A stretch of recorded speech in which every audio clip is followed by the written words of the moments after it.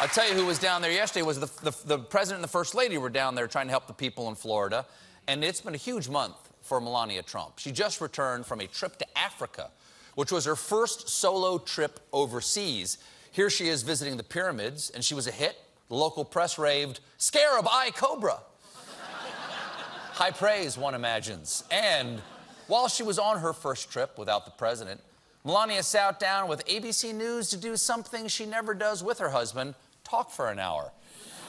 And several comments she made during the hour-long special made headlines. She gave a new explanation for wearing the infamous I Don't Care jacket, discussed her anti-bullying Be Best campaign, and even spoke about her husband's alleged affairs. You're not the first lady to have to deal with her husband's alleged infidelities. Has this put a strain on your marriage? It is not concern and focus of mine. Do you love your husband? Yes, we are fine. Yes. But is she really still deeply in Yes, We Are Fine, Yes with her husband? Here to tell us in her first exclusive interview, please welcome live via satellite, First Lady Melania Trump. Thank you so much.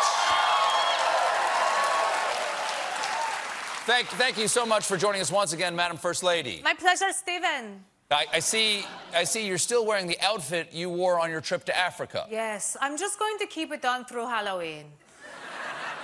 I'm going as the ghost of colonialism. Okay, now let's get to your big interview. Is it true that you're not focused on your husband's alleged affairs? Absolutely, Stephen. I do not focus on who he focuses. Maybe he should go focus himself. Okay.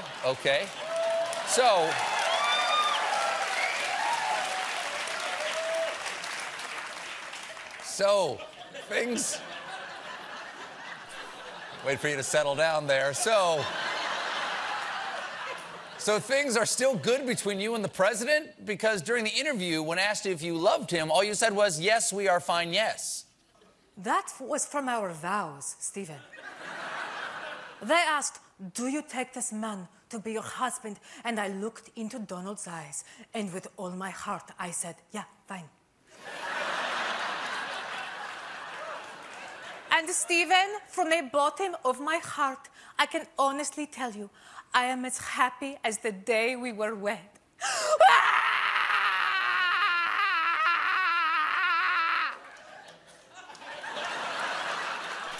Nice recovery. Now, you're also getting a lot of criticism because during the interview, you claimed to be one of the most bullied people in the world. Do you really think that? Oh, it's true, Stephen. I have been called the worst names imaginable. Cold, heartless, Eric's stepmother.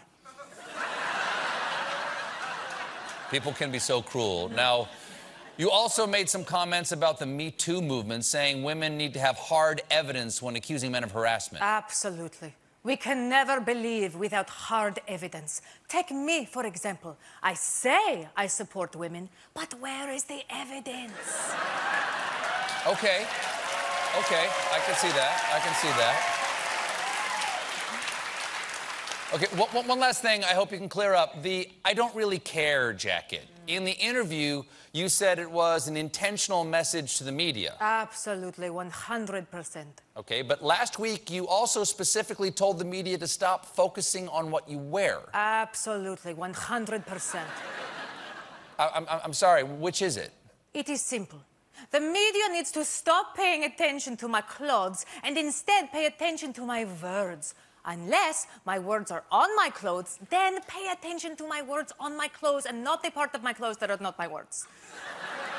Are my words making sense, or do you need me to write on some clothes for you? I think I got it. See, it's all part of my campaign called Be Dressed. I'm sorry, Madam First Lady, I think you mean Be Best. Be Best? What the hell does that even mean?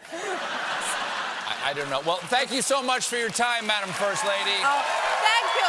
Thank you, Stephen. Please. Now I must get ready for my second solo trip.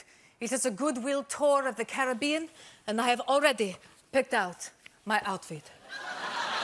Shiver me timbers! Melania Trump, everybody. We'll be right back with Lady